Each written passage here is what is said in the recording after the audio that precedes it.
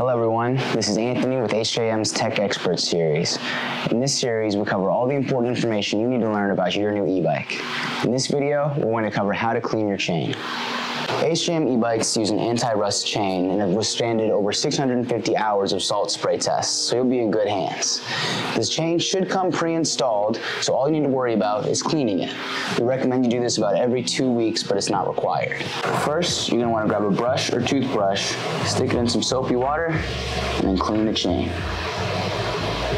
Making sure there's no debris, dirt, or grease stuck inside of it. After brushing down the chain, grab a towel to dry it off. You can apply some lubrication to help preserve the chain.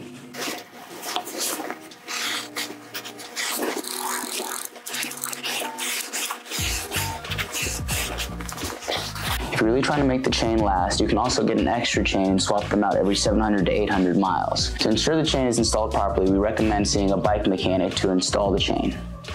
Thank you for tuning in to this episode of HJM Tech Expert Series. We'll see you in the next one.